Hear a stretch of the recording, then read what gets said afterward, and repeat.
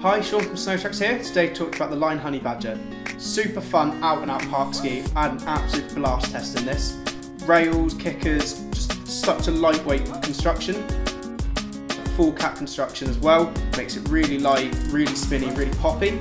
On rails, it just encourages you to get those swaps, get those switch ups. Kicker, getting those extra spins round, shifting, just super easy, super encouraging. Carbon ollie band throughout the whole length of the ski tip and tail.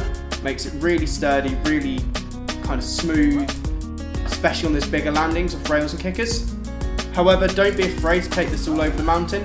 92mm underfoot is quite a versatile waist width these days, so by all means shred all the mountain. This year as well, it's moved away from the retro styling and it's got what I personally think is the best graphic to date so far.